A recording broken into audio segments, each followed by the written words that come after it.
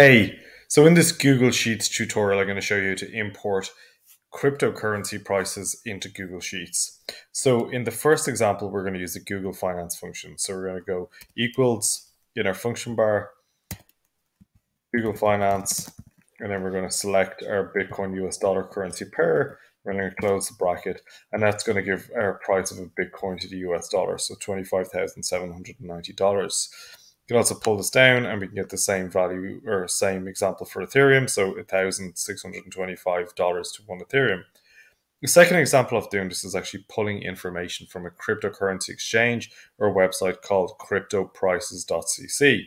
So in this example, what we're going to do is we're going to go equals import data, which allows us to pull data from a website.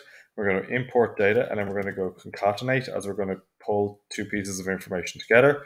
And then we're going to go comma, and then we're going to go HTTPS equals / www.cryptoprices.cc / comma, and then we're going to go, quote, comma, then we're going to go B8, close brackets, and what that should do is actually pull the price of Ethereum from cryptoprices.cc into our sheet, and then we can pull this down for the rest of the crypto prices we're looking to get information about.